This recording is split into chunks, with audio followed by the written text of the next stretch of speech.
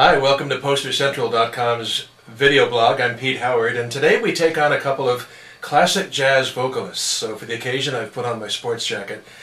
I guess when I do old big band, I'll have to put on a tuxedo or something, I'm not sure. But anyway, as you can see, this is Tony Bennett, it's a national treasure, right? I mean, let's face it, and it's a really nice concert poster, 1962, Miami, Florida. What's interesting about concert poster collectors is a lot of people the collectors all put different weight in different areas of the poster. Some people really like to have, the appearance of the poster is almost everything or everything. Others like condition, they're total condition freaks, it's got to be mint or close to it and so forth. I count everything, appearance and everything's important, but I really like, from a history standpoint, where a concert poster fell in an artist's career. That's really appealing to me. It's almost like, a Louis Armstrong poster from, I was going to say the 60s, but of course he had Hello Dolly then. Let me just jump to this.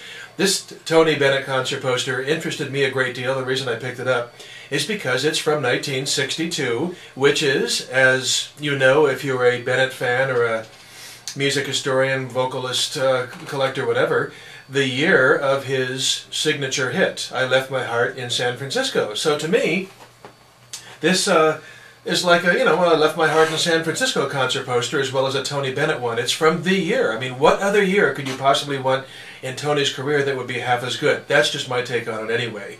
And what's interesting is the album was called I Left My Heart in San Francisco, came out in the summer of '62, just a few months before the show.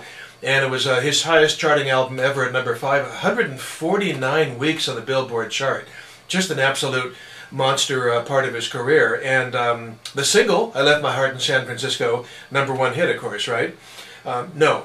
Okay, top 5 hit, I'm sorry. But no? Top 10 hit. Come on, I Left My Heart in San Francisco.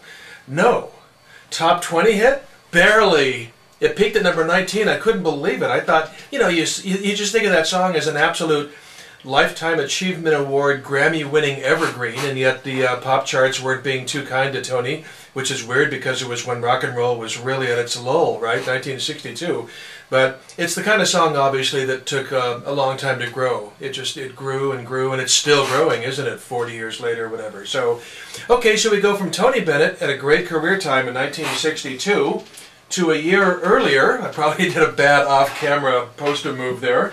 Nothing here to perfect, I'm just being myself. Ella Fitzgerald, look at this beautiful robin's egg blue. This is just, I'm just over the moon about this poster. I mean, Ella herself is the bomb, as the current expression goes. They weren't using that in '61.